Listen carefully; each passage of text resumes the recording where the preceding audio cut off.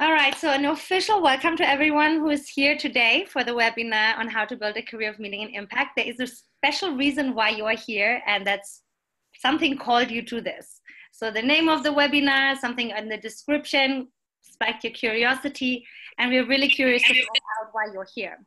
So if you can share in the chat, and you want to probably mute yourselves, if you want to share in the chat what brought you here, that would be great, because one of the beautiful things of bringing people together in person or virtually is actually that oftentimes you hold also interesting information for each other. So it could be by the laws of serendipity that maybe two people that come to this webinar to learn something from Amani Institute today will actually learn something from each other. So if you want to put yourself into the chat now, where you are, maybe if you can put into one sentence what brings you here, what is your curiosity, that will be interesting for us as the panelists, but also for you to see who else is in the room, okay? And without further ado, I'm gonna start with sharing my screen. Let me see, we are going here. So I can introduce you the entire webinar. And we're starting here. Can you all see my screen? Yeah, great. All right, so what we will do in the next hour is we will go, first a little welcome, and then I will introduce quickly Amani Institute so you know who's actually behind this. Vicky, if you wanna say something about ProFellow, please also, you're welcome to. We're really happy to do this together with you. Then I would like to introduce our panel. I'm super excited to have you all here today. Social Innovation Management Fellows from Amani Institute that they're happy to share about their careers and their perspectives. And then we will look into the main question of the webinar, actually, what are the opportunities in the sector and what are the most sought after skills? And while we are sharing, you're welcome to share questions in the chat, and definitely we will open up also later on just to have a conversation together. Okay, so let me just see, I have here some more people and I'm opening the chat. Great, wonderful.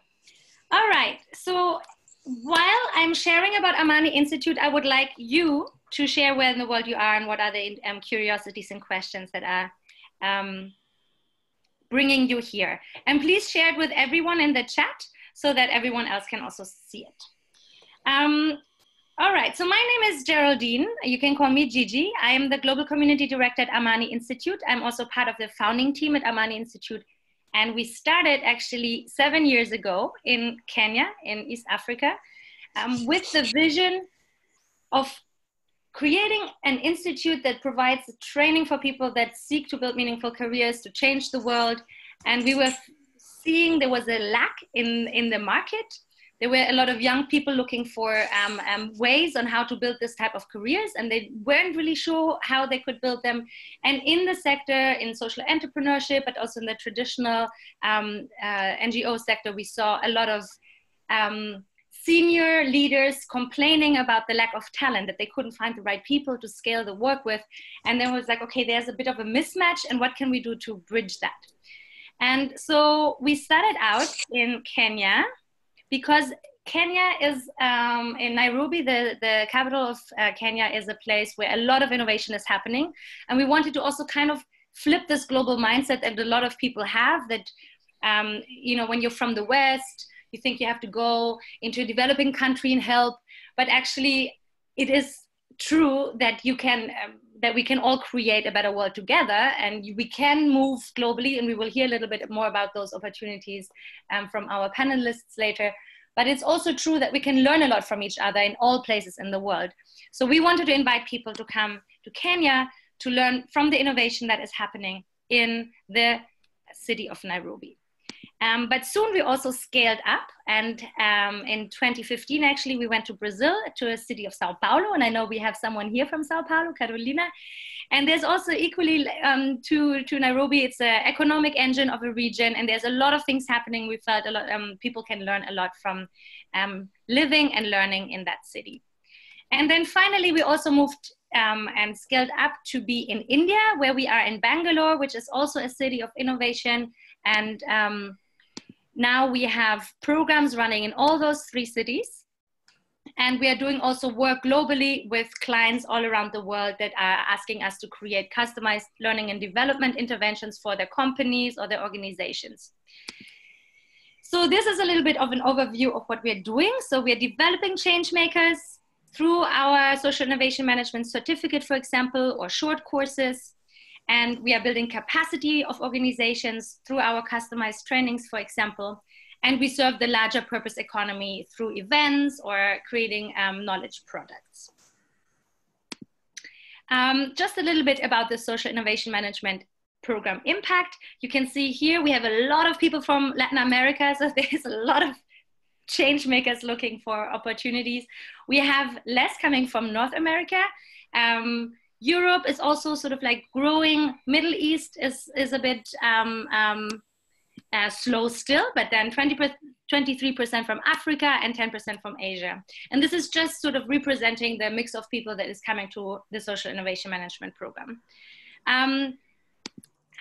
What are people doing after they do this program with us? They go and work in both more traditional NGOs as well as in companies or in social enterprises. Sometimes they start their own social enterprise.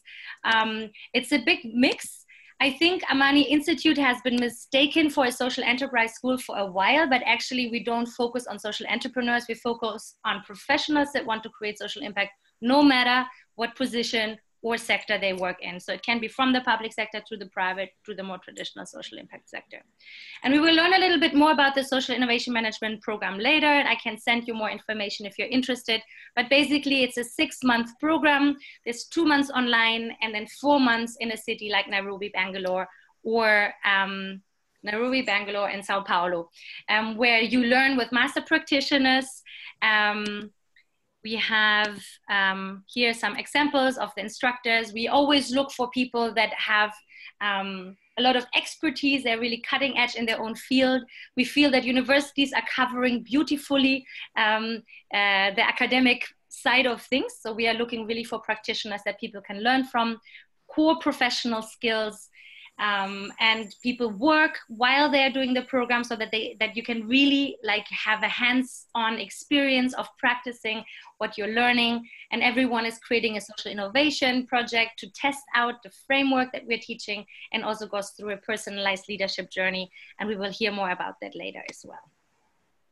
The program has won a couple of awards and is accredited through some university partnerships that we have. And people that come out of this program, as I said, they're either continuing in their organizations, and sometimes they get promoted within the organization, sometimes they find a new job, sometimes they go back to university because they feel they want to explore more of another topic that they realize they're interested in. And we have a network of social impact organizations around the world that are our employer partners that are looking for talent, and when they have a vacancy, they share it with us, and then we share it with our fellows to sort of like see how we can help connect the dots. This was it for now as an overview. I'm not going to go too much into what we are doing with larger organizations. If you're interested in that work, you can let me know. I want to jump right into the main reason why we're here today, and this is actually our panelists, and I'm so happy and grateful that we have you here today. We have 4 people that have gone through this program that have different kind of careers, and we felt in conversation with people that are interested in this kind of work, that oftentimes there is this question mark, like what are the opportunities? What do I have to do? How can I build this? How do I connect the dots? Some people already work with social impact, but somehow find themselves not happy. And the people that work in the private sector and want to switch into a career of social impact then say, but if I just worked in a company with impact, I would be happy. And then you see, oh no, there is more to it. There's something that we can learn from each other about our careers and sort of like see how we start navigating them. So thank you so much for coming and joining us today. And I want to start with you, John. If you can make a small introduction, who you are, what your questions were, and then we will move on to the next. Okay, so my career has been one of constant change. I've worked on human rights projects in Sri Lanka, where I engage in the design and implementation of a variety of projects at the grassroots level, focused on empowerment of women working in the free trade garment industry. I've worked as a researcher for the UN Special Advisor on Prevention of Genocide, working on a project for indigenous populations, land disputes, and mass atrocities. I've worked as a social impact analyst for a media and tech firm, working on a wide array of issues from domestic violence to climate refugees to combating radicalization. And essentially there, we work with specialists and partner organizations across the public and private sector to create social environmental impact projects that inform, educate, and challenge myths and stereotypes, while also creating practical solutions that contribute to solving these issues globally. So we did that by sort of creating a powerful slate of storytelling media, as well as tech products that generate not only returns for the shareholders, but sustainability for the projects that we're working with on the ground. During my time with Amani, I got to work with Growth Africa on their Spring Accelerator project, which was looking to impact the lives of 1 billion girls by the year 2030. And I also got to engage in consultancy work there as well for foreign firms looking to expand into East Africa. During my time at Amani, I also engaged in my own social innovation project with my classmate Nelson and the IC Maasai Development Initiative, whereby we designed and implemented a project that established a cooperative of 50 indigenous Maasai women, teaching them how to make, sell, package several different types of liquid and bar soaps, as well as providing solar lamps and charging pads and ceramic water filters, all supplied by local Kenyan companies. And since then, there's actually been, which I was excited to hear, over 15,000 of each of those, the solar lamps and the water filters into the community since then. I've also been in touch with them as an advisory capacity since then. I've designed the business model for their Maasai Cultural Preservation Center, as well as the Stories Cafe. Since after Amani, I attained my master's in globalization, business, and development from the Institute of Development Studies in Sussex. And currently, I'm the director of business development and co-founder of AgroTech Food Security. Essentially, we're using electron accelerators to prevent the decay of crops post-harvest without using harmful chemicals. So our mission is twofold. The first is to utilize our technology in partnership with public and private organizations to help bolster food security in the world's most vulnerable regions where drought and starvation persist. And the second is to empower farmers around the globe by increasing the health, quality, and yield of their root and tuber crops, ultimately enhancing the economic productivity of their land.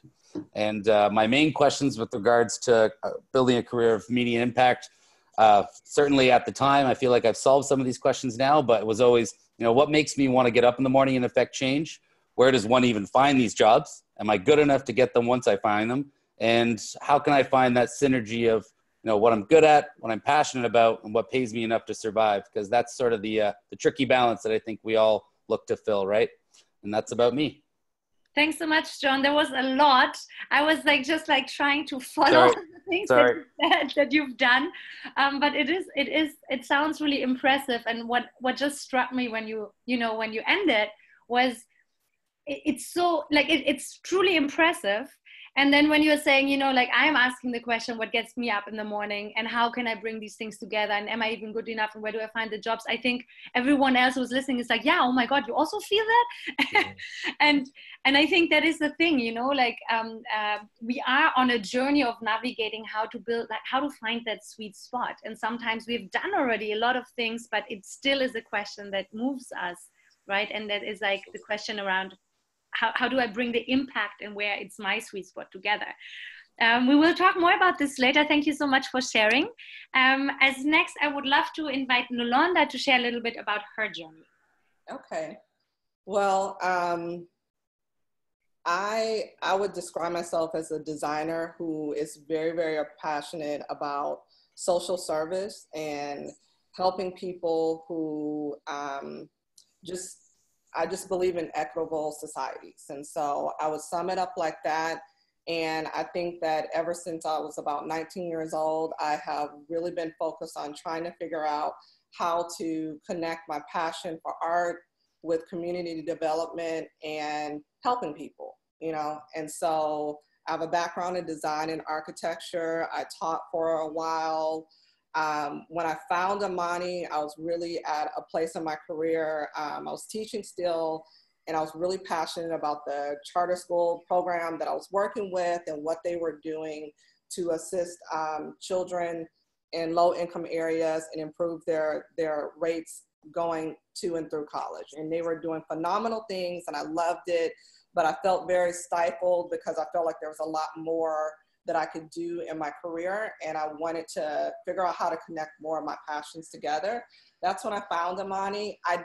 You know, it's interesting how things happen. I think honestly, I ended up in Amani because I needed a break from my regular path, typical path that I was on at that time.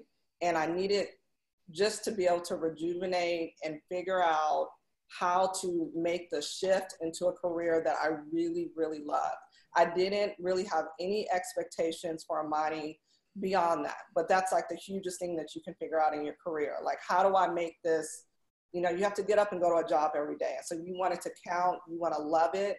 And so like I said a little bit earlier, so my big idea was always based around art-based community development and how to develop opportunities for people who had barriers of entry into the normal job market. And I felt like, you know, there's a lot of people who are, and I really learned this through teaching. There's so many different personalities. There's a lot of people out there who just, they're not going to be a doctor or an engineer, but they can do amazing things. And I think that the typical education path a lot of times does not really get them to a place where they realize that. And so they kind of just, you know, waffle in life, right?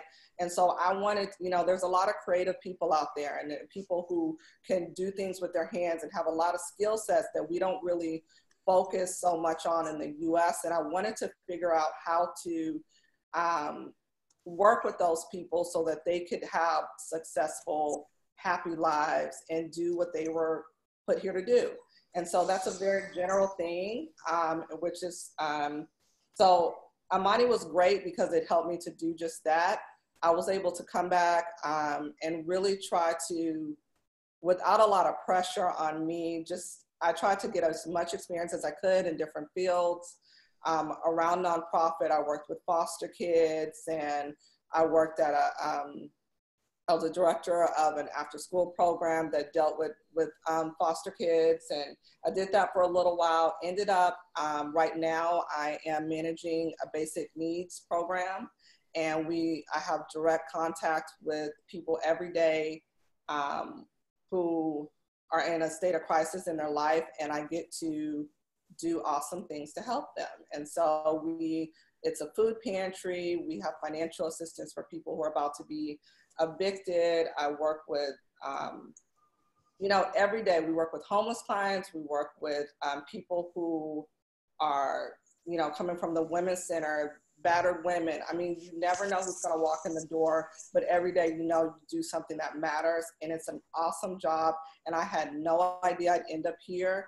But the other great thing that it does is that because I'm happy in my career, it gives me time to work on that big idea that I still haven't quite figured out. And so Amani helped me to make that shift. And so that's how I would sum it up.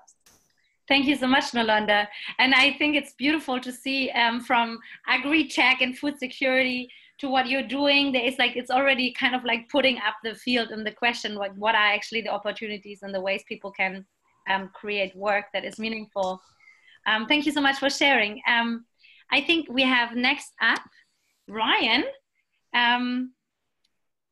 Do you want to share a bit about yourself? Sure. Hey, everyone. Thanks for spending time with us. So just a nutshell, my career, I studied international development at George Mason University. And then immediately upon graduating, I went and served as a Peace Corps volunteer for 2 years in Cameroon. And while I was there, I focused on youth development and community health and focused a lot on HIV work, prevention and education and counseling and testing. After I finished in Cameroon, I came back to the US briefly for like 9 months, and I was considering going to grad school, but I was working as program coordinator for a youth camp in Pennsylvania. And then ended up finding a job. I decided it wasn't time to go back to school. I wasn't finding programs that I thought would be useful. So I took a job with a nonprofit in Nairobi, working with HIV. And I was there for 4 years as their operations director. And while I was in Nairobi, I came across the Amani program. And so I did the SIM, the management program with them. And because I was already based in Nairobi, I continued working with Care for AIDS, the nonprofit I was with, as my work placement. And that's where I did my innovation project. So that was in 2016. And so I stayed on in Kenya for 2 more years in my role, and then decided that it was time for me to come back to the US. There's a whole lot of how I decided, why I decided to do that. But part of it was I was noticing a lot of the things that I cared about, like social inequality and structural racism and lots of other things. I was kind of like, well, there's a lot of that in the US. And I feel like I felt a sense of responsibility to come back and kind of apply the things that I learned in the global development sector, kind of apply that in the US, in the local development setting. So I'm currently pursuing a master's degree in political science and community economic development. And I'm researching how local governments can engage with and better serve historically disenfranchised and underserved populations in the US. And while I'm doing that, I'm working with the city of Berwyn. Well, I'm working for a nonprofit that's contracted by the city of Berwyn to do economic and community development. And I've been with them since June, and I'm actually kind of innovating within the role. I was taken on as an economic development specialist, and I've kind of reshaped the role, and I'm about to request for my title to change to community development specialist, because that's kind of more what I'm doing, like surveys and meetings and like a mural project. And so that's kind of where I am right now. And then a main question that I've always had, that I think I'm at a point where I understand the question better. Well, aside from like, how do I do what I feel passionate about and also make money? That's always a question. But one question that I've always had is, how can I, especially as someone who happens to be a white male from a global north country, how can I do this work that has impact without reinforcing structures and mentalities that created the problems in the first place? And is my presence here kind of reinforcing those things? Because if they are, then any impact we have is not going to be long-term, and it's going to be undermined by these mentalities and structures that exist in the first place. And so I think before I'm getting better at articulating that question to myself, and I hope that I never stop asking that. So that's me. Thanks. Thank you, Ryan, so much. And I think you open up a really important perspective here, which is you've been working as a US citizen in other countries, and you're bringing back what you're realizing, wow, there's a lot of things that we have to address in the US and are addressing. I want to be part of this, but also what you just said about power dynamics and reflecting critically on that. So I think that is really important and very beautiful that you brought that to the table. Thank you so much. Next, we have Irene here. If you just want to go and explain a little bit about yourself, Irene. Sure. I think I'm actually going to start with a question.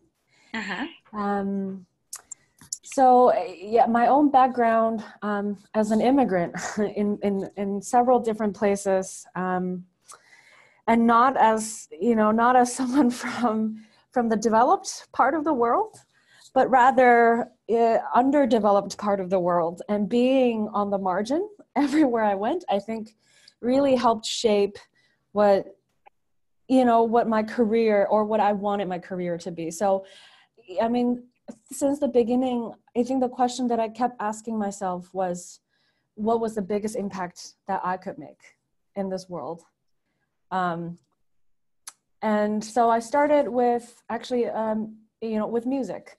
I was a professional trombone player for a while. I was a musician. And then I realized that as a trombone player, I wasn't going to make as much impact as I wanted. So I then took a really sharp turn into education. And So I did, I taught, and then I went to study policy, and I worked in the State Department of Education. I saw how, you know, at the government level, you know, you think that, oh, of course they're doing policy, they're doing large scale changes.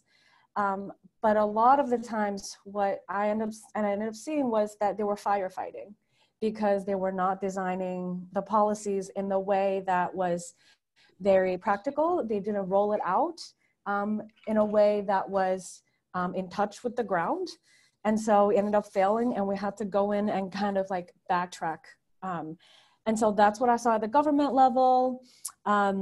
At the grassroots level, I went to work for a grassroots NGO in Kenya, doing very community-based projects, which was great in terms of, you know, having that very tangible impact on the ground. But then you realize that there are a lot of infrastructural barriers and structural barriers that a local grassroots NGO, it's just super, super hard to address. And so in terms of, you know, what is the biggest impact I can make, I thought, this is great, but there has to be some kind of like combination, you know, with this top-down approach and bottom-up approach. And then I also worked as a university researcher for a bit. And I thought, you know, that the methods that we're using is very rigorous. The data that we're using, like all that stuff, like the technical stuff is great. I don't know who's reading our stuff. I don't know who's reading our papers. And, you know, and the colleagues that I worked with, they were mostly PhD students and postdocs who have never worked before. And so they were just like researching other people's research. And I thought, you know, this is not where I need to be right now in my career. I really need to like go out and see for myself what's actually happening. And if I come back to this, you know, rigorous academic research, I could come back with actual content. And so I left, and then I started sort of searching for a way that we could actually combine the rigor of, you know, academic research with the kind of bird's eye view vantage point of government level work with the very much contextualized work of the grassroots NGOs. And that's when I stumbled upon, you know, this concept of social entrepreneurship and social innovation. And so I spent 1.5 years working in Asia with a social enterprise, designing and delivering design thinking programs with local NGOs that was very much contextualized to the local language and culture. So I did that for 1.5 years, and yeah, and I think I reached a point where, you know, because I kept asking myself, what was this, you know, what was the highest level of impact that I could make? I realized that it was time for me to move on. And that's when I came across Amani. And through the Amani program, I was able to intern with ASHOKA. And, you know, and very luckily, after my time at ASHOKA India, you know, I went through the hiring process and I ended up in the DC office. And the project that I'm working on now is actually a brand new project at ASHOKA. And it does exactly what I wanted to before, which was how do we get corporations and social entrepreneurs and governments and citizen sector organizations to work together on very concrete topics to achieve something that they cannot achieve on their own. So that's where I ended up. And I'm, you know, very happy right now because you know, it's like, I mean, it's very ambiguous. It's very uncertain. We're trying to make something up from like very little. So it's exciting. It's scary. It's very, very scary. But yeah, I do think like the question that I asked myself in the beginning have really led to, you know, this point in time. And yeah, and it's been great. And I have so much to thank Amani for, which I'll talk about later. Thanks, Irene. Thank you for doing your work. Actually, in fact, everyone, thank you for doing your work. And everyone who's already also here in the webinar, if you're already working with impact, thank you. And if you're looking for doing it, go for it because the world really needs you. Like if we're thinking about the world, it's so clear, if you're not in total state of denial, that we need the most brilliant minds and the biggest hearts and the most up to action people to actually take on and shape professions in a way that it has social impact. And this is something that I'm personally really excited about, because I see at Amani people from the private sector, from universities, from the public sector, from the grassroots levels, from more bigger NGO backgrounds come together and learn from each other. In a typical social innovation management class, you will have people with so many different backgrounds from so many different fields. And there is something beautiful about seeing that there is so many people who care about the world and that are really serious about trying to find the best way they can make an impact. So that is a beautiful question that you just ended with, Irene. Living with is like, what is the biggest impact I can make? And if I can do it, why not, right? So let's see a little bit more about our main questions of this webinar. So something that we proposed in the Eventbrite description of this webinar was like, what are actually the different opportunities out there? Because there is, again, oftentimes a very limited understanding of what the social impact sector even means.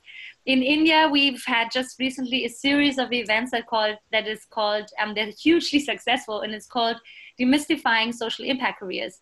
And there's something around still people thinking, if you say I work with social impact, they think you are with grassroots or NGO type organizations, which is, by the way, great if you are. There's nothing wrong with it at all. But the truth is that there's, of course, a vastly bigger realm of opportunities how we can create social impact. So from tech for social change to impact investing to agricultural innovations to urban planning to architecture to education, obviously, policy innovation, and so on and so forth. So let's explore a little bit here as a next step these questions. And then also I think something that we hear a lot from people as a question is around the skills that people need. Because obviously in universities, we learn really well something about more the content, the topics, the different topics, right? So if you're interested in policies or in business or in agriculture or in energy, you can study and get more expertise, content expertise and analytical skills and so on. But oftentimes when we then start working, we realize there's a whole other set of skills that we haven't been trained in university. Maybe in project management when you're leading your student groups, or if you're active in some extracurricular activities. But technically there are a whole set of professional skills that we then learn as we go through our careers. And something that we have found at Amani Institute is that while you learn on the job, what happens is that you learn, of course, how work is done in that specific company or organization. And what Irene was just saying, so like mixing the grassroots with the bird's eye view is also important in that context, because if I learn from my company how things are done and then I go to another company, it may actually not even match. And if we are talking about innovation, if we're just trying out without having sort of like a training in like what are actually the capacities you need to train in to innovate, which is a huge buzzword that is like, what does it even mean to innovate, right? Then you may just go into the field and talk about innovation, but don't really know how to do it. And I can see that there's like innovation departments in the UN, in other big organizations. But then again, when we're looking at what that means, a big question mark appears. And actually it turns out the private sector is much better at this because big companies have the resources and the understanding that they have to allocate resources to research and development, for product development and so on and so forth. And this is not so common in the more traditional social impact field. So this is just to give you a bit of an overview of how this conversation is happening and why this is interesting.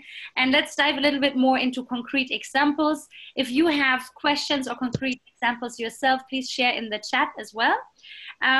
But for now, let's see what we can tease out from the experiences and perspectives of our panelists. So John, if you don't mind, I would love to hear from you a little bit about what you learned, but also from your perspective, what are the non-traditional opportunities in the field that are opening up?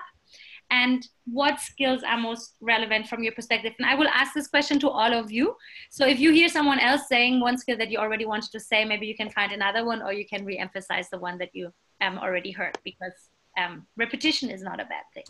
So let's go. So your question regarding opportunities in the field opening up, that's a loaded question. But I think overall, these opportunities are coming from a global shift in consciousness. The challenges that society faces are increasingly transnational in scope, but we lack the global governance frameworks to address them uniformly. So it's increasingly, falling on the private sector to implement social impact, not just as a mandate in their CSR initiatives, but a built-in pillar of their business models. And furthermore, I think the younger generations are demanding it. We're motivated largely by meaning in our work and not simply remuneration in our pay. For example, while I was representing Amani last year at the Global Social Entrepreneurship Conference, we learned of a study that was done by the Amani Institute in Canada that the vast majority of investors want to invest in social enterprises, but the same majority of them have no idea how to find them or measure the risk or impact of their investments. So there's a demand for more socially conscious equity investment, but a gap in the market for how to deliver it. As our institutions have always focused on the brass tacks, what can I expect on my return on investment? So I think every day there are new innovations coming to market to create social impact, but what makes me hopeful is this entire shift in the ecosystem that supports them. So we're seeing a much greater level of cooperation between academia, research institutions, government and regulatory bodies, and the investment institutions and private sector players that really take them to market. In Canada, we've now set up 5 innovation superclusters across the country, whereby we now have this very agile ability to talk throughout our hierarchy. Now, to what extent it's been successful in implementation, I don't know. But at the end of the day, it's promising to see that it's happening. So essentially right now we can have social impact bankers that change the way we invest. You can have social impact lawyers that change the legal systems to help them thrive. You can have social impact accountants that share their knowledge with entrepreneurs to help them grow. And you can have social impact Fortune 500 companies that incorporate, triple bottom line or circular economy policies into their supply chain. So I think, unfortunately, international development practices have always been a decade behind the changing realities on the ground. But the sooner we can close these feedback loops, to create meaningful change, the better. And it's a very ad hoc way, way the world works. But I would like to think that it's happening. And I think your second question was, what are the most relevant skills from my perspective? Mm-hmm. So I'm just going to focus on one, and that is networking.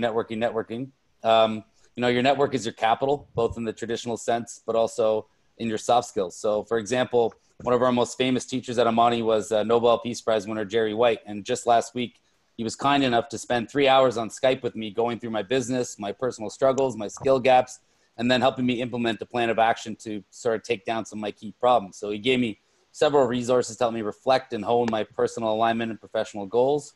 And he also agreed to introduce me to several major players to talk investment and business advisory. So, fostering that network is key. And, there was another saying taught to us at Amani about treating your network like your kitchen cabinet. So you never let your food rot in the back. You always have to reorganize and replenish these relationships in your network. Never have lunch alone, as they say. Because while someone may not be able to help you now or in a year, if you maintain these relationships, they make all the difference in the world in 3 years' time. And the same goes for our ability, to get back to the same network, because we're all in this world together fighting the powers that be. And if we're all connected and engaged in the sharing of our knowledge and resources, then we can create impact much faster and more effectively.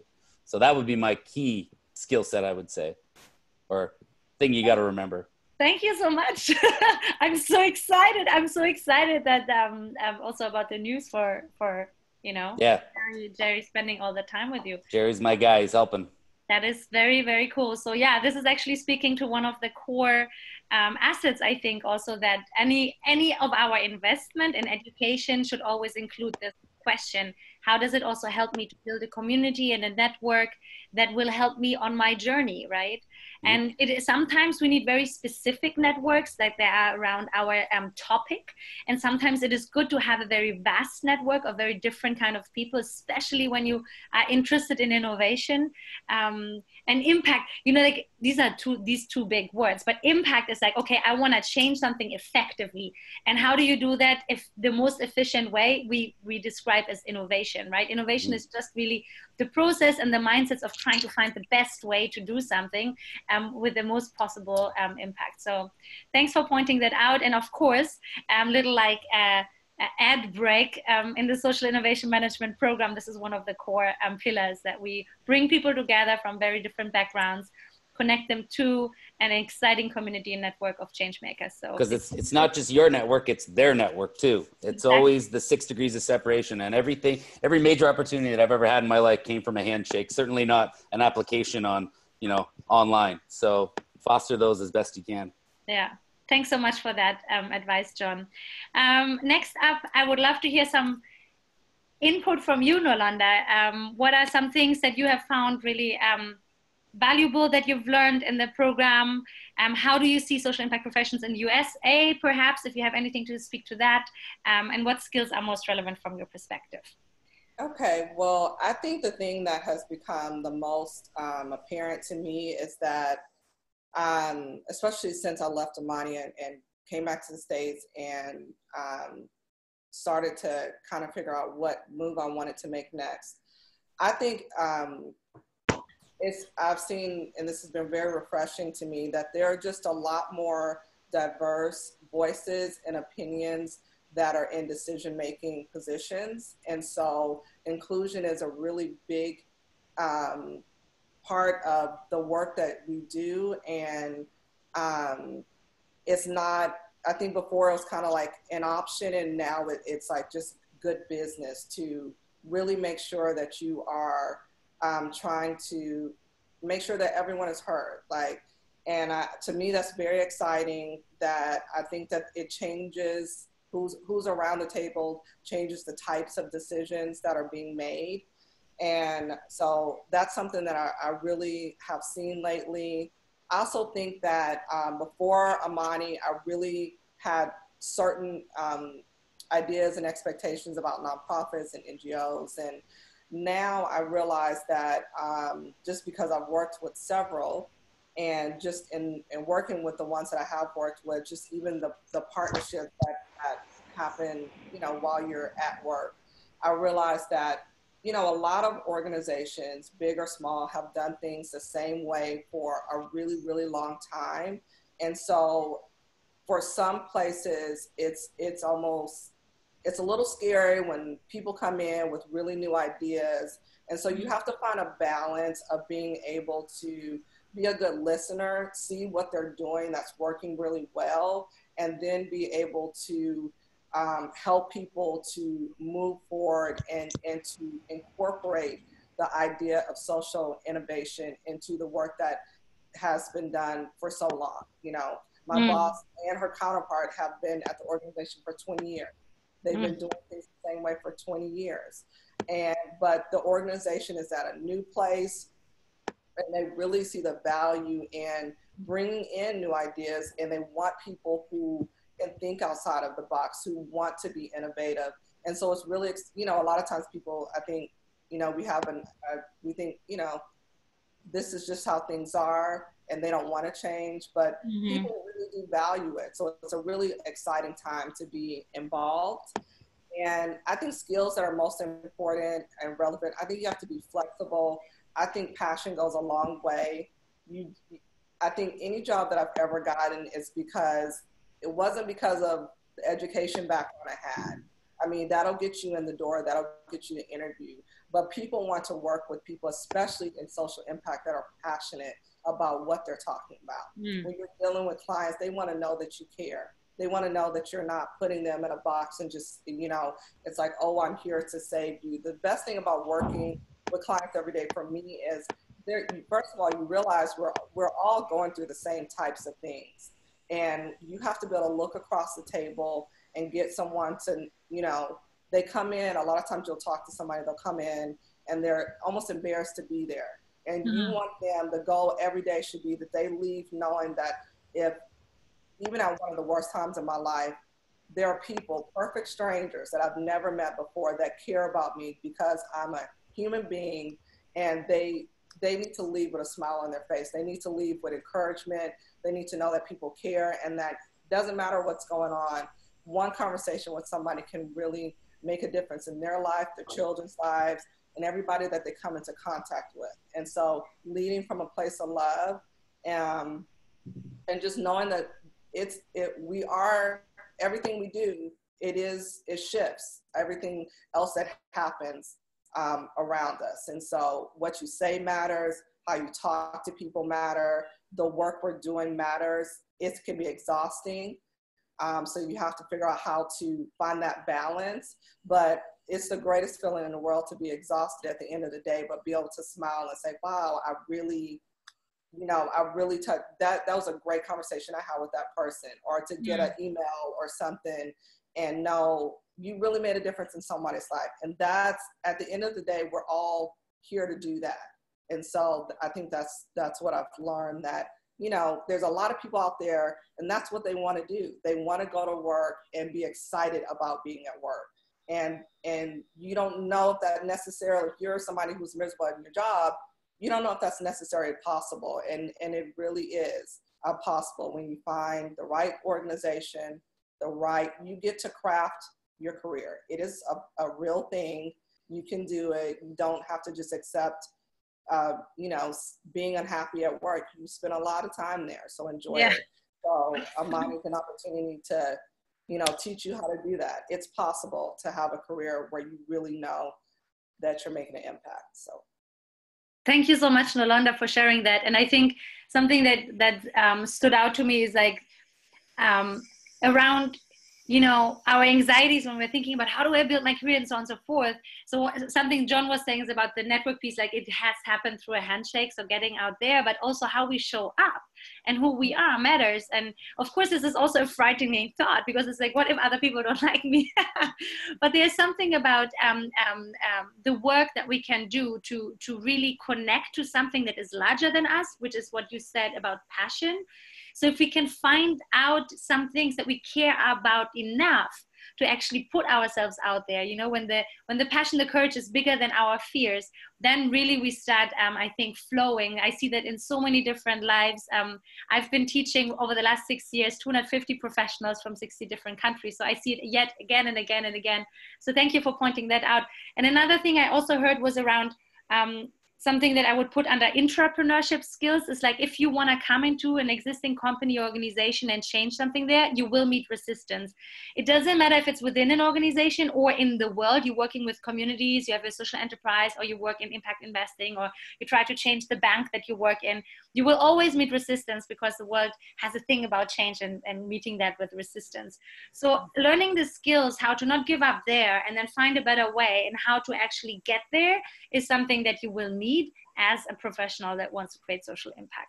And then again, if you care enough about the topic, you will not give up. So that's a really important piece.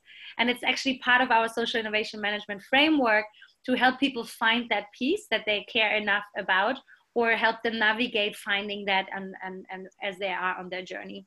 So let's move to you, Ryan. I want to hear a little bit from you about your experience and your thoughts on those skills. Okay. Hello again. So I want to start with talking about the skills that I find relevant. And I have 3 that I want to share right now. The first one is, I would call it like an ability and a willingness to ask questions, to question what we think we know, and to reframe things. So you call it design thinking or beginner's mindset. But that ability and willingness to question things. A quick example of that recently, we were doing some outreach in the city here, and we had like a random selection of addresses that we were reaching out to. And when we got our responses back, the majority of responders were homeowners. It was like 98% homeowners, even though like 50% of the people living here are renters. They live in apartments. And it kind of confirmed this bias that people who rent don't want to be involved in their community. And that when we saw those numbers, that's what was said in the meeting, like, oh, renters don't engage. And they were just going to move on. And I said, hey, can we ask, like, can we look into that and just not assume that? And they said, no, like, that's just how it is. But I asked, like, can you allow me to go and look into that? And they were like, sure. And after looking into it, I found that the random sample of addresses that we had were from, like, subscriptions to waste management, which was homeowners and landlords. So no one living in an apartment would have received any kind of communication from us. And so it was actually our fault. It wasn't the renters. And so, but no one was asking that question. It just kind of confirmed that bias. And so having the skill and the confidence to like pause and question and dig a little deeper, whatever you want to call that, design thinking, beginner's mindset, that's a really important skill to have. Another one, and this was kind of talked about.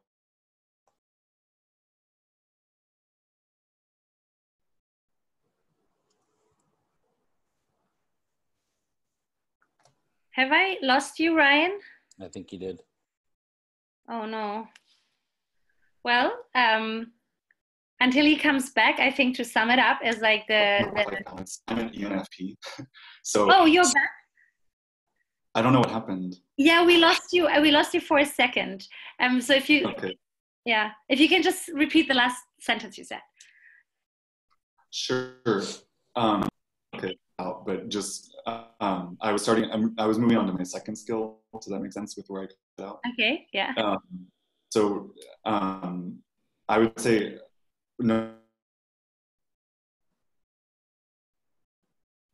Oh no.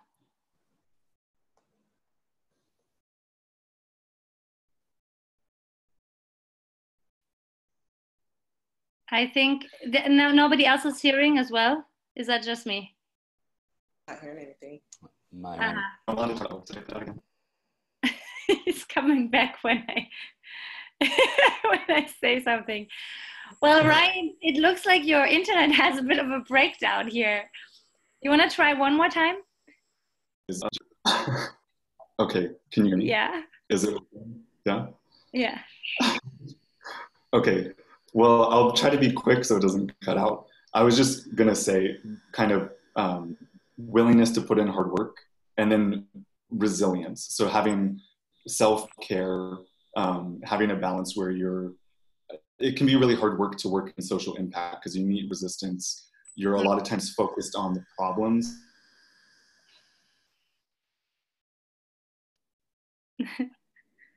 In the world, and so you do need to have kind of take care of you emotionally, spiritually.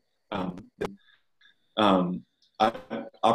of the questions I have is the opportunities that exist for people interested in global work. Something that I would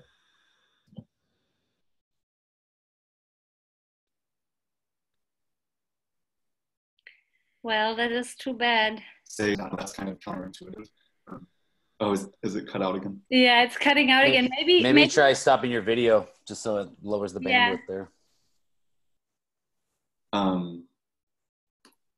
Wow, Wi-Fi problems in the US. Who would have thought? Is this better? Can you hear me? Yeah. So looking for opportunities to do global work, in my experience, starting local was kind of what worked for me. Volunteering with organizations, especially that have a global reach. So it could be something like Rotary International, or for me, part of it was like doing service through my local church. And that kind of connected me to a global network. And part of those connections is how I became aware of the job in Kenya. But even before I went there, I was in the work that I was doing on the side, volunteering, I had that global connection. And so I would say kind of no matter where you are, that's something to do. It helps you build your network, volunteering. It helps you keep different perspectives coming in. And it kind of like feeds into that design thinking and different perspectives. So even if you already are in kind of a track to do a career with impact, I would say try to bring other things into your life. Get on a board, volunteer at a shelter or something, just to kind of keep that your world a little bit expanded. I'm kind of thrown off by all the cutting out, so I'm just gonna stop there. I hope I answered your question. Well, thanks for sharing. I mean, you have had an international career, so I think anyone interested from the US and if they have any more questions, maybe if you're listening and you have any more questions, feel free to send them to me, and I'm happy to connect you also with Brian if he has more answers for you. So obviously, ProFellow has so many beautiful, amazing opportunities always on the website and the newsletter about how you can find fellowships or study abroad programs that can help you with this. And obviously, Amani Institute also is an exciting opportunity for you to actually build CV-worthy, really relevant work experience in a country like India, Brazil, or Kenya, which then automatically links you up to different scenes and helps you build a network that you can then bring back as an asset to any organization that you will work in, either in the US or in other countries around the world. So there are so many different possibilities. But before we close, I would love to see if Irene is still here. I know that you struggled with your... And I also have internet issues. Yes. You know, I know. I was in the US just the other month. I also struggled a little bit. But in Germany, it's not that much better. So trust me, it's everywhere. Yeah, so I'll make it quick. So yeah, in terms of skills, I think there's three that have stood out to me a lot. And it's all kind of the common thread is like the world today is changing like so quickly. Like in the past, you know, like Gigi said, you could go to a school, you could get a degree on something, and then you have that like, you know, content knowledge. And then you feel like, you know, you're probably ready to jump into a job, and then you just like do that job. But now, like, I mean, everything's moving so quickly that even when you're on the job, you have to constantly learn. And so kind of echoing what Ryan was saying in the beginning, have a beginners and learners mindset. And so like really carving out time for yourself to constantly read, you know, new knowledge, new articles, new trends, so that you're really up to date. And I think this is especially important in social innovation. And then the second one is your own adaptability and your willingness to experiment and your willingness to, you know, think of an idea and then try it and then like iterate and get feedback instead of kind of spending all this time to want to come up with the perfect thing. And then it's like, then it's going to take a lot of time. You're like crippled by your own inertia. And I think that's super important when you're trying to make a good career, I think, in this space. And then the third one is the interpersonal skills. And this is, you know, I think nowadays it's no longer enough, especially in the social space, to just show up as a professional, but you have to really like bring your whole self to work. And Nolanda was saying before, like this is a space that's really for people with passion. You come into this space because this has a personal connection to you. And so how do you show up as a full person, but also, you know, deal with your own ego and like have a certain level of maturity that you can bring your whole self, but at the same time, still contribute in a very, very professional way and work with your colleagues in a professional way.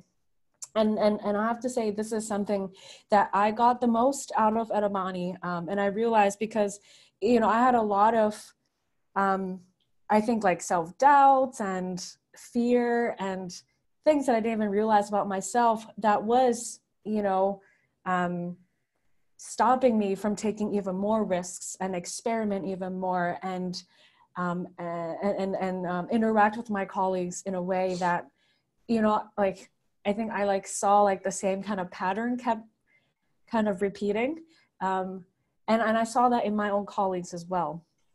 And so I think Amani was super helpful to really help me learn about myself, learn about why I even am doing this work in the first place. Because I think that's super important for just your own longevity in the social space, because it's not easy work. It's not private sector work where you're designing a product service for anyone who could pay for it, right? Like you're trying to do something that is gonna, you know, provide agency and opportunities, and, you know, for people that cannot pay for this stuff with your own like severe constraints and resources as an organization. And so you have to be extremely creative. You have to be, you know, extremely efficient. And I think the networking piece that John was talking about earlier is super important, because you really have to rely on a lot of capital that is not financial. Mm-hmm. And so like all of the skills, the interpersonal skills, your adaptability, your willingness to take risk, you know, all of that becomes super, super important. And so I would say that this was the biggest piece that I got from Amani. And yeah, and it's helped me so, so much in my job. Thank you so much for sharing that, Irene. Yeah, and it's really important what you're saying, is because when we talk about innovation specifically, again, it's like, am I a person that is willing to fail and to take risks and to try things out and reach out and so on? And it's easier said than done. So it's really helpful to have actually a community that you can trust, that you can go through a growth process with, to actually really unlock that potential that you feel that you have when you wake up and you're like, what is the biggest impact that I can make? So everyone, it's time for questions. We are actually at a full hour now, so to respect your time, if you want to jump off, feel free. You can also send questions per email, and we're happy to respond to them. If you, John, and Nolanda, and Irene, if you still have 5 or 7 minutes, feel free to stick also around. Would love to see if anyone here in the webinar has questions. I see Natsei has something. She says, do fellows earn a stipend from the organizations they work with during the social innovation management program? So no, they don't, and there's a reason why. So there is, for good reasons, very strict regulations, specifically in Kenya and India, and Brazil as well, around work from foreign professionals. So in the course of 4 months, it is impossible for you to get a work permit. So this is why none of the apprenticeships are actually paid apprenticeships. So yeah, so you have to put into your financial considerations the cost of living and accommodation, transport, and so on in each country. There is a question from Jeff saying, is there any good word to refer to someone who is good at working for innovation or changes in how we do something while listening at the same time to people already doing it? I am not sure I understand the question.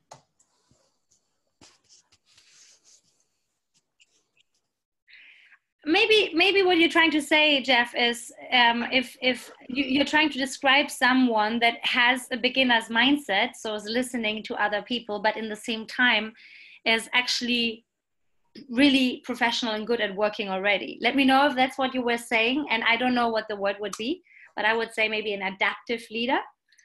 I think in adaptive leadership, it's really important that you know what your strengths are, but in the same time, you're always listening and willing to listen to other people. And what Ryan was referring to as well earlier is like being willing to test our assumptions. Actually, I think this makes you very good as an innovator.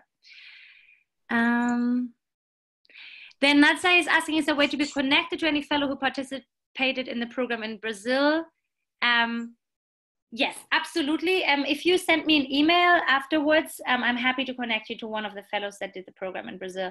Actually, we have some people in North America that did the program in Brazil, but they're today not here. So, but I'm happy to connect you. Who else might have questions? Do you have any questions for John or Irene or Nolanda? And Irene and Nolanda, if you can also put your LinkedIn into the chat, that would be great. So people can connect with you if they like to. There's no stupid questions. You can ask any questions that you want. Oftentimes, the questions that you have in mind, another person also has in mind. So you're actually doing the group a favor if you ask.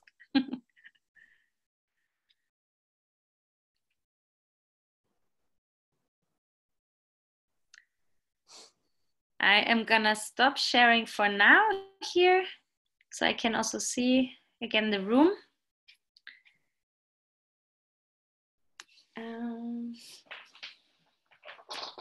Where's the future of social innovation heading? This is such a great question. John, do you want to take that? Again, loaded questions. At the end of the day, here's how I look at things. So, I'm a big proponent of complex systems change. So you got to view a problem in its entirety, analyzing the relationships that influence and intersect over time. I think true social change lies in being able to challenge people's priorities, beliefs, habits, and loyalties. These are the things that uphold and sustain the status quo. So every challenge we face in this world, as Amani will teach you, is an iceberg. And most of the funding and solutions in the past have been targeted only at that visible surface of the iceberg. It's our duty as change makers to go under the water and really adjust these confluence of reasons that the challenges persist. And just going back to the assumptions thing everyone keeps talking about, that's a key pillar at Amani is they really help you cut through the assumptions you have about why societal challenges exist, assumptions about the solutions you think are viable, and most importantly, the assumptions you have about yourself, what you're good at, what you're capable of, what really makes your heart tick, and what passion you should pursue. And I think, we tell ourselves stories every day, and it's our responsibility to reflect on the validity of those stories, to challenge our worldview and our ideas about how we can go about creating the kind of world we want to see. And in terms of the future of social innovation, I think it's really key that we continue to sit in the problems longer than we do. And by that, I mean having the patience to really start asking the right questions and collecting the right information so that we can formulate solutions that we would have otherwise had no idea were there. Often we're tempted to, attack immediately.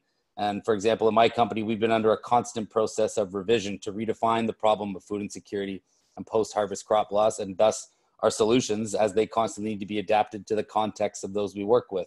So the problems facing Ghana with the loss of yams after harvest are quite different than the problems of crop loss in the US. And so it's my duty to develop business plans that are constantly adapted to these different realities and agile enough to change as they need it. So I think the future requires us to be extremely cognizant of the complexity of the world we live in and agile in our ability to constantly redefine what we think to be true. So that we can never go into a problem-solving session, whether it be a product, a service, an idea, an NGO, with any sort of preconceived notions as to what the real solution is. We have to very much absorb and be comfortable in the uncomfortable that is complex challenges. Thanks, John. And I think maybe one thing that you were saying, like you're thinking about business models and how in different contexts they have to be adapted. And I think this kind of like sparked in me this whole thought about, future of social innovation. Like, just a decade ago, everyone was talking about social entrepreneurship. It was like the new thing. And then social innovation became the big buzzword. And I think when I'm looking into the future of work trends, I actually predict that, this is like the world beyond boundaries that we envision at Amani. It's like, it's actually happening, that the private sector is headed towards considering social impact, just because of like the limited resources we have on this planet, and also people's movement. So all of these little puzzle pieces are really important to actually make that happen. But I have a lot of faith that that can happen. And so anyone who wants to work in private sector should go for it, because we need a lot of change makers in the private sector. We had a question from Nicole. For current undergraduate students, what are your 2 best pieces of advice for making the most of your educational opportunity? And then we had another question. There's a huge pool from Sheena. There's a huge pool of soon to retire retired professionals with a wealth of knowledge. Is Amani open to tapping into this pool? 100%. So if you have something specific in mind around this, please let me know. But definitely this is like one of our working models, is to bring people together from different backgrounds and also different ages. So in our program, sometimes you can find someone who's actually over 50 years old. Both on the instructor side, of course, there is like the more senior experts that we bring in as instructors, but even as fellows, we have people from a really wide range of age groups.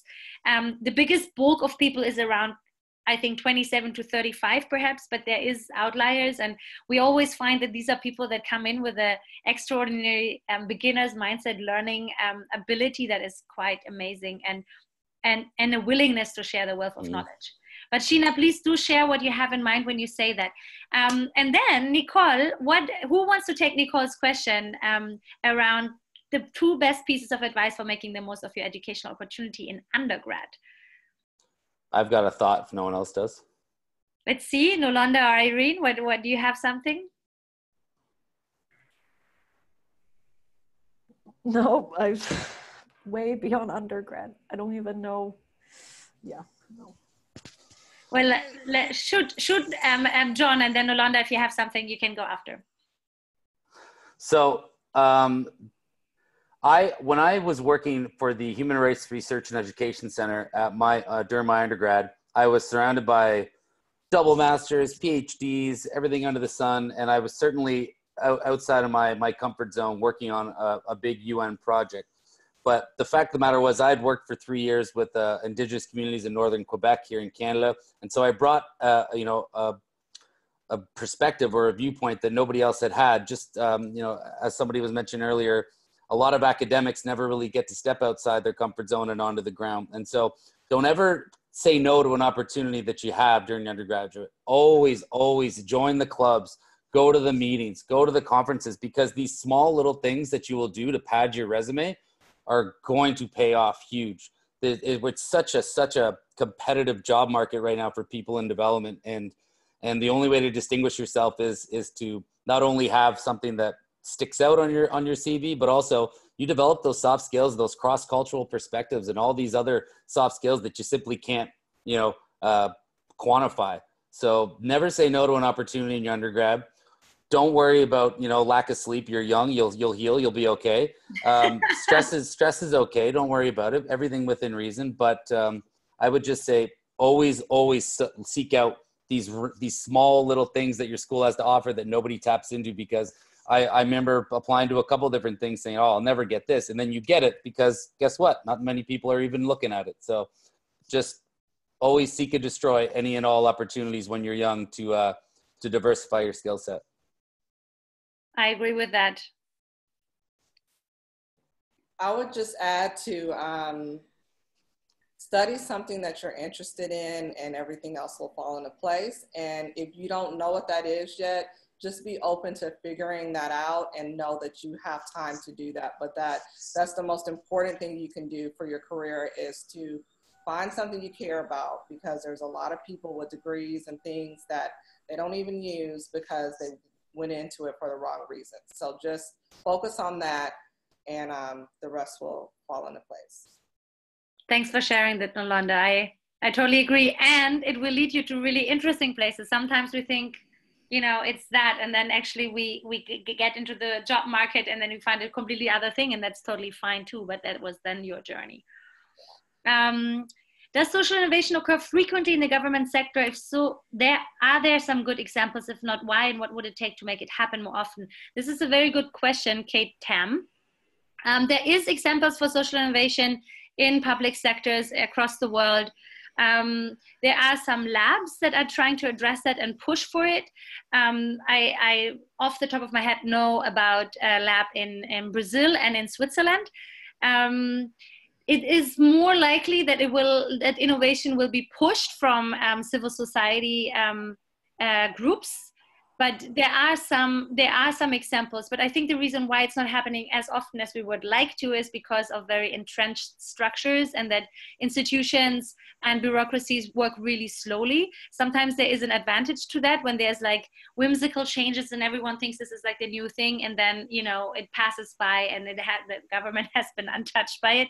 But of course, there's also very big downsides to it. Yeah, so this is what I have to say to this. Maybe Yolanda or John, you have another opinion on it. Anyone?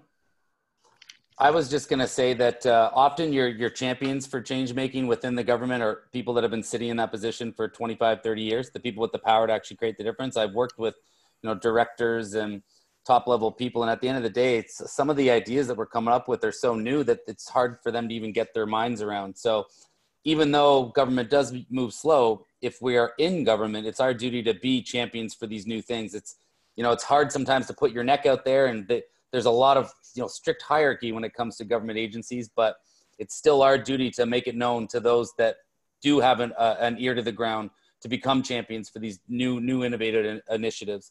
And I think it's just, we always have to be cognizant that we are talking to people with their own sets of ideas that they've grown up with. And so it's as best we can to subtly make these changes of mindset. Yeah. At Amani Institute, we had a few fellows actually in Argentina specifically that worked within the government. So they have some interesting stories to tell about it, but unfortunately some more frustrated stories, but they tried. And there are some movements, especially I think Latin America has interesting examples. But yeah, again, coming back to creating change, no matter in which sector you do it, you will need to, have grit, resilience, a passion for it. You will need to seek, have a learner's mindset, a lifelong learning mindset, and seek to improve your skills, be willing to test your assumptions. Really important to have a community that you can trust, that can play back if you have blind spots, that you can find mentors in, as John was mentioning in the beginning. And so if you have more questions about your next steps with regards to Amani Institute, if you're interested in the postgraduate program in social innovation management that our panelists have gone through, please let me know. I just shared my email here in the chat. Happy to talk with you. The panelists have also shared their LinkedIn with you, so you feel free to connect with them, ask them questions. They've all had their own personal journeys, obviously within the program. Everyone comes from a different background, takes something different out of it. You could see how different also the careers were of everyone. But what unites us, I think, is actually a bit of a resilient hope that things can be better and that we can play a role in making that happen. And as Nolonda was saying so beautiful earlier, is like, it's really possible to shape your career. So don't let anyone else tell you otherwise, and take agency and be curious, ask questions, connect, take risks, invest in your education. This is maybe perhaps the best place you can actually invest in, and the world will thank you for it. So this is me closing the webinar. I saw most of you have stuck all this time throughout the webinar with us. So there has been some curiosity and interest. We hope that it was useful for you. And please don't feel shy to reach out and do what John was preaching in the beginning. Be active about building your network. We can't shake hands right now virtually, but we can connect, and perhaps we will meet someday in person. And even if we don't, I'm very confident and very happy that I know that there are so many people around the world that actually want to create change. So thank you for that. Thanks, everyone. Yeah, thank you so much, Nolonda, John. Thank you so much for the opportunity, Vicky, and Ryan and Irene as well. Take care, guys. Bye-bye. Ciao, ciao.